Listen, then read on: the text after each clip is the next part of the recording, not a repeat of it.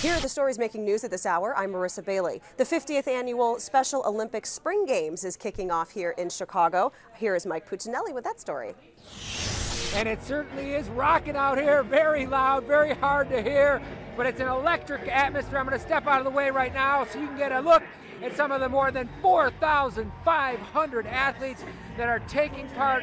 Right now they are in the middle of the parade of athletes into the stadium. It's been going on for about the last half hour. When you have 4,500 athletes, it definitely takes a while. Now, this is something that started in Chicago 50 years ago and has spread to more than 170 countries all around the world. Gold medalists.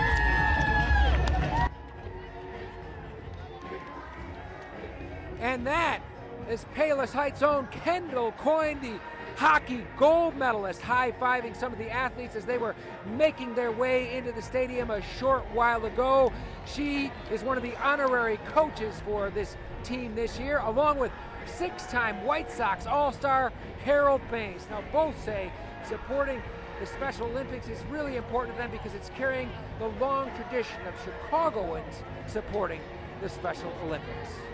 It's very inspiring that these kids will have disabilities, but they don't have disabilities. They're having a great time. It makes you want to be a better person, be the best person you can be every day.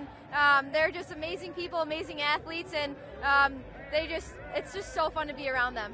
And if you want to take part by supporting the 4,500 athletes, all you need to do is head to Dunbar Park on 31st Street from May 7th to the 11th, from 9 in the morning until 3 in the afternoon. Athletes will be taking part in more than 24 different track and field events. They can start competing at age 8 and go all the way up into adulthood, maybe into the 80s if they want. So there's a lot of things you can check out at Dunbar Park on 31st Street. Now this, of course, started so humbly with a one-time physical education coach who's now a Supreme Court Justice in Illinois, Ann Burke. She, of course, partnered with Eunice Kennedy Shriver, and it blossomed into this. Literally more than 5 million athletes around the world will be taking part in the Special Olympics this year, the golden anniversary of when it all began right here in Soldier Field in July of 1968. So I'm really proud to be out here celebrating with these amazing athletes today. And more rain is on the way. Here's meteorologist Megan Glaros with the forecast. Hey everybody, we may be dry out there right now with some cloud cover and expecting it to remain that way with a very low rain chance up until about 5 o'clock. Then that rain chance starts to trend up as we see some showers and storms firing up again. Eventually they trend back down into tomorrow morning. So we're still looking at the potential for some additional severe weather chances. It looks like the slight risk zone has pushed a little bit farther west though.